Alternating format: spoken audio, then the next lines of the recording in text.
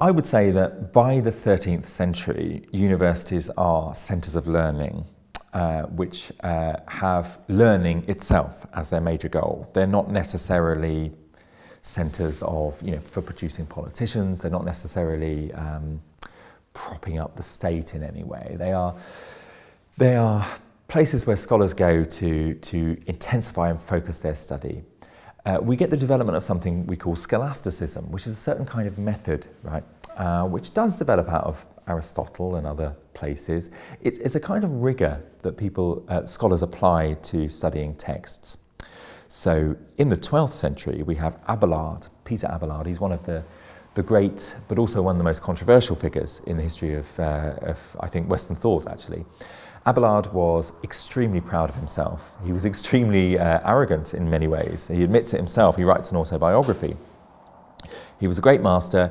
He was an expert in theology. He was an expert, most of all, though, in logic and in debating. He was an expert at Aristotle. He had a great facility for picking apart people's arguments. And he had rivals within the city of Paris.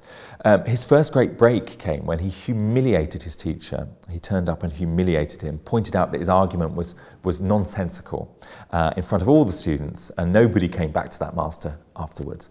Abelard gained a great reputation. Abelard's star burnt a little bit too brightly. He seduced one of his students, who incidentally was more intellectually brilliant than him, a woman named Eloise, who knew Hebrew and Greek when nobody in Europe knew Hebrew and Greek. She was a truly phenomenal intellectual. But he seduced her. Her uncle found out and decided to punish Abelard, crept into his room late at night and castrated him. And this was a huge lesson for Abelard. Was it his seduction that got him in trouble? Well, his reputation didn't help. His reputation for upsetting other scholars didn't help. That early university environment was one of rivalries and competition. But Abelard pioneered the scholastic method, which is to say, one group of scholars has written this about, let's say, an aspect of Scripture. Sell everything you own and follow me. What does it mean? One group of scholars has written this. It means this. It means you should sell everything you own. One group of scholars has said it doesn't mean that. It's a metaphor, it's an allegory, or so on. Abelard and his scholastic method was about saying, right, let's use our logic, let's use our skills in thought and critical analysis to debate between these two different schools of thought and come up with a resolution.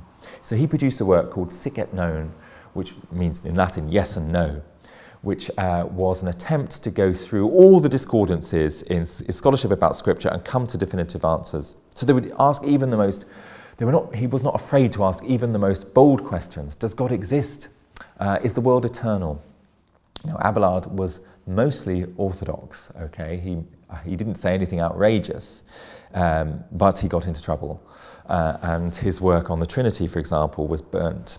The work had to be burnt. He said it hurt him more than the castration when he watched, I don't believe it, but when he watched that work being burnt, it was his life's work in many ways. So controversy is always there. What can you say or what can't you say as a scholar? For Abelard, his problem was he'd used logic to try and analyse the Trinity, the Father, the Son and the Holy Spirit. Okay, the great Trinity at the heart of Christian theology. What is this Trinity? It's three persons, it's also one person. Does this mean there are three gods? No, it means there's one God, but it's a mystery. It means it's beyond our understanding. So when Abelard said we can actually use metaphor and logic to understand what this means, well, I think actually he did a great job, but at the time it was controversial, and Abelard's book had to be burnt because it was exactly the kind of overstepping the boundaries in scholarship that the universities, or at least the early schools, some people thought they shouldn't be doing. By the 13th century, kind of the focus of a lot of these debates became Thomas Aquinas. Now, Aquinas now is a great saint in the Catholic Church. Aquinas, I think most scholars of medieval philosophy would say is the great figure, all right, a towering intellectual, produced millions of words in his life. His scholarship is immense, the Summa Theologiae and other works. But Thomas was also a logician. Thomas also used logic and the works of Aristotle and also the works of Islamic commentators on Aristotle to try and analyse the great mysteries of the faith.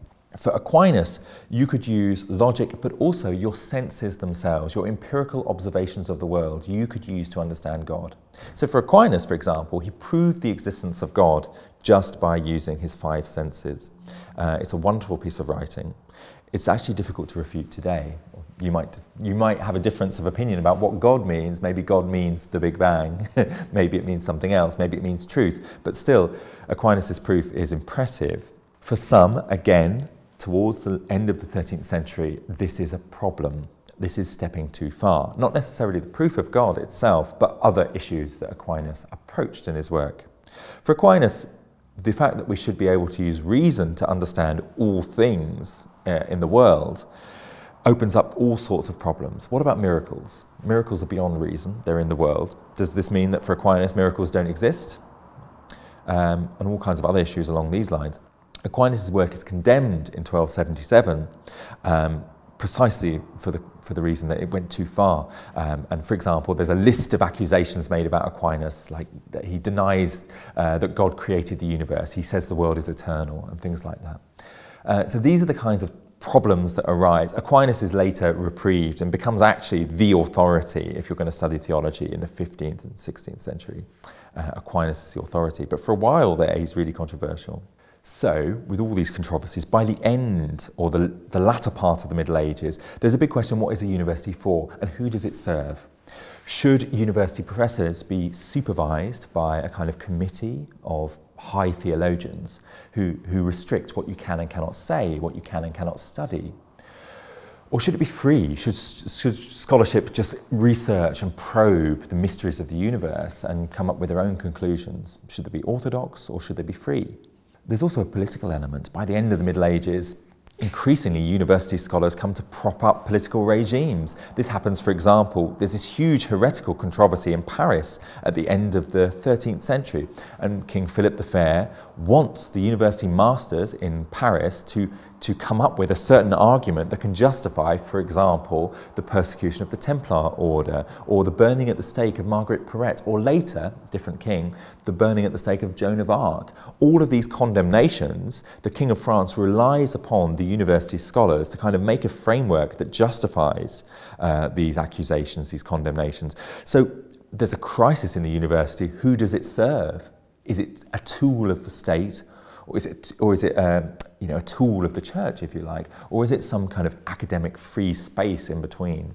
In many ways, this controversy doesn't really get resolved. In many ways, the question, what is a university for, has never really been resolved in these terms. There are those of us who still think that universities are these kind of islands of academic freedom where inquiry takes place on its own terms, for its own purpose. Still, there are other ways of thinking that university ultimately props up industry, or that it can be a political tool, that it builds a society around a certain political agenda.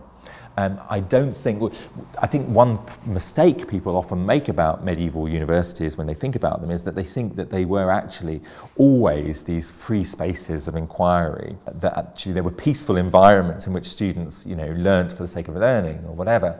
But actually what you find when you dig into the history of the medieval university is there's an enormous amount of conflict, controversy. People are, as I say, there's great violence. People are burnt at the stake as a result of things that they said in a university or in a context, or as a result of university masters ruling against them. These are controversial spaces. They produce very different roots, if you like, for modern institutions. If a modern institution wants to trace its roots into the medieval university, then it needs to be careful which kind of medieval university it's thinking about. Is it thinking about the Parisian theology faculty that propped up Philip the Fair? Is it thinking about the Bologna law faculty, which was guided by student power? Or is it thinking about the secular University of Frederick II in Naples? Which medieval university do we tie ourselves to today?